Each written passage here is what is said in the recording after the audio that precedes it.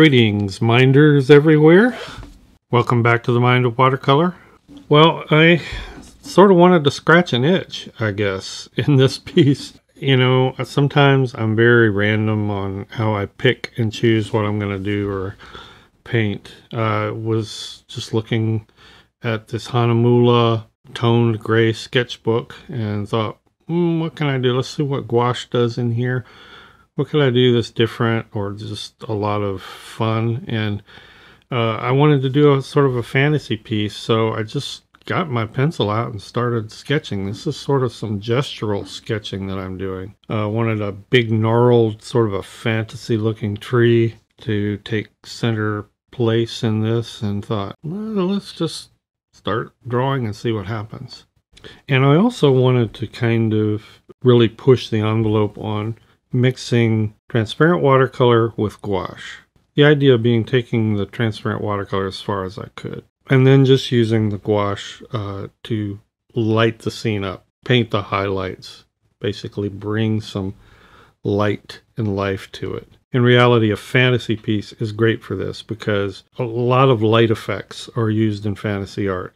A lot of deep, dark colors that are sort of studio lit, I guess, you know, theatrically lit might be another way to put it. And that's really difficult to plan and mask and work out in transparent watercolor. You can, but you'd almost have to do the complete piece first. In other words, I could use this as a study maybe, and then go back and do it as a transparent watercolor piece, which might actually kind of be a neat sort of an experiment.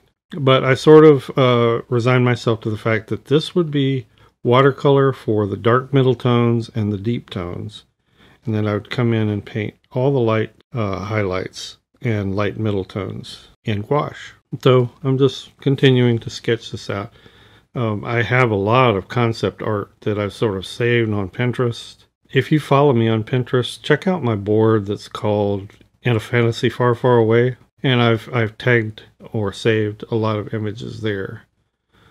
Probably the most fantasy sci-fi type art being done today is done primarily for film and video game, and environmental art basically as done as concept art. It's a big market for that. There's also a lot of competition for those jobs, but you'll get a lot of great ideas by looking at that kind of art. This industry, the fantasy sci-fi art industry, used to be primarily for books, book covers, but I think it's, and there is still some of that, I think it's sort of expanded to the digital realm and the film industry and the video game industry. So you just get a lot of concept artists out there doing environmental paintings as concepts for those products.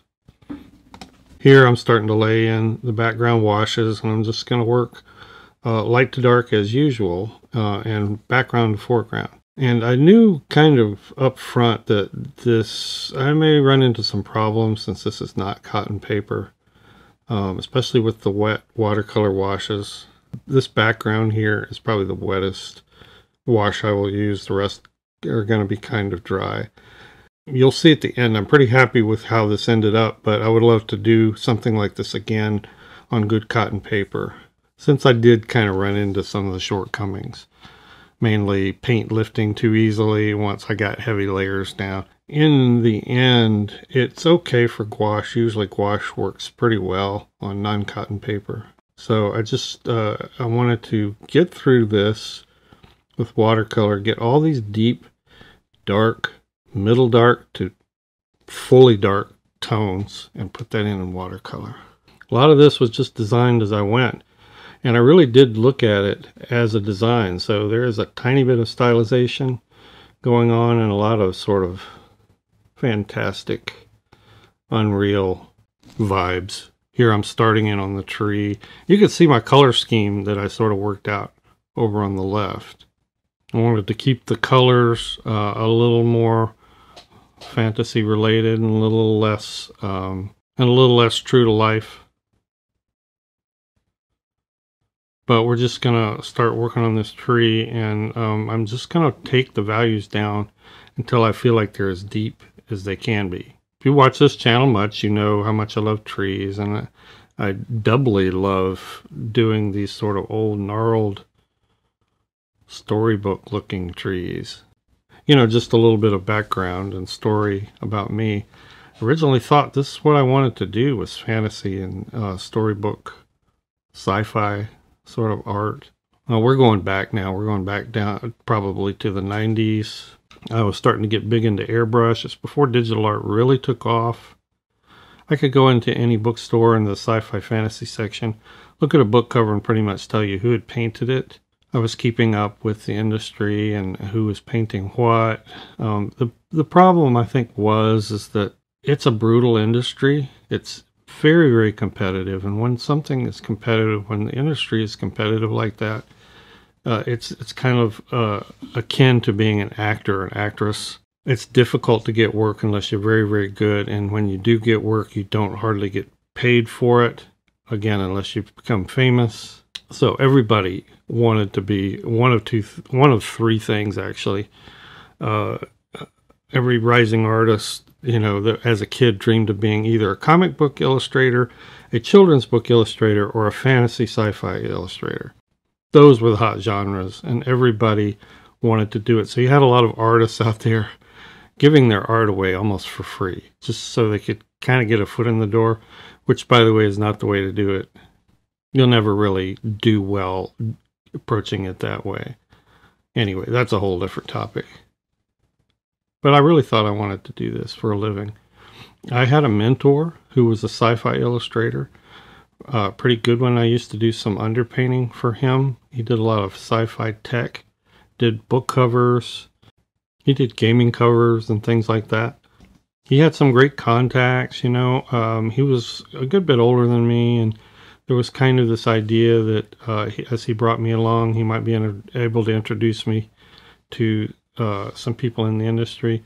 That all kind of fell by the wayside. You know, I had a family that I needed to support, and I couldn't do a lot of work, put a lot of time into that industry and really make a go of it. So bit by bit, my love of it never changed, but I abandoned it as an idea for a career. I'm kind of excited about the idea that I might do more of this, though, for this channel. I just think it would be a lot of fun, and as I said at the beginning, it scratches an itch that I think is a lot of fun. Okay, so now you can see all the dark tones are laid in. All the middle to deep dark tones, and now I'm going to start lighting things up, and this is where it gets exciting. It's bringing in that gouache, and I put a little bit of a horizon, sort of a light source back there, and I want to pool the light on the right side of the tree and on the ground below that one root that extends out to the right. So everything is going to be kind of directed towards that. I'm using mostly white gouache. I'm mixing it with either some colored gouache or at times even my watercolor to get the colors in there that I need. And I really, really find this part to be the most fun part. That's picking out these little areas where light hits. And you just get the feeling, you know, of the fantasy, the storybook feelings developing as you start to light up these little rocks and roots and ground pieces and all that stuff. So lots and lots of fun. And as you know, I'm not talking a lot about technique, but you can glaze gouache actually pretty well. You can put it in thin layers and build it up. It's actually the way I prefer to do it, just like with transparent watercolor. In fact, one of my favorite techniques to get vibrant color is, rather than to mix a vibrant color as a bright color, I would paint it in white and then come back and glaze over a very vibrant color on top of that. It actually usually comes out a little more successful that way. So as you've been watching and following along, you see I've been working my way down from the big shapes to the little shapes, the little details, and just sort of bringing interest into the center area. There's sort of a little glade there by this tree. Now I did bring out some gouache to strengthen the deeps. I was having a little bit of trouble with the deep purples on the tree and even some of the deep greens. Lifting and kind of re-wetting what I'd already put down, and the gouache is a little better at sticking, and you can get some pretty deep tones with gouache, so I went back and just strengthened those shadows. And now, you know, pretty much from here to the end, we're just going to start picking out details, strengthening highlights, and adding things that improve the composition and frame the piece a little better. Frame the center of interest, I guess. I will mention one fantasy illustrator that I really love. I've been looking at a lot of his work lately, and that's Justin Gerard. Check out his work. It'll inspire you, especially if you're a Lord of the Rings fan. He does a lot in that genre or in that subject. A lot of reworkability in gouache, and that's, I think, what makes it so popular. It's easy to blend. I like that it is such a great partner for watercolor. The only thing frustrating about it is that light colors tend to dry darker. You have to keep layering those in until they get as bright as you need them to be. Here I'm adding these leaves and these sort of branches and vines just to kind of dense up the details, but also add some framing to the center of interest and just give more of the feel that this is a forest glade of sorts. And while there's a lot about this piece that has opaque highlights from the gouache, really I would say it's probably 80% transparent watercolor. So the two work great together, as I said. And if you use gouache with watercolor and you want to keep your transparent watercolors clean, always go the rule of thumb that you can bring watercolor into your gouache palette, but don't bring gouache into your watercolor palette, your transparent watercolor palette, unless you don't mind that sort of chalky, opaque paint mixing with your transparent colors. Just a little rule of thumb I like to follow. Well, let me know what you think of this kind of art and seeing this sort of thing. I certainly think that I want to do more. All right, thanks everyone. Appreciate you watching. Hope you enjoyed this. Thank you so much, patrons, for your support. It means an awful lot, and we will see everybody in the next video. Bye-bye.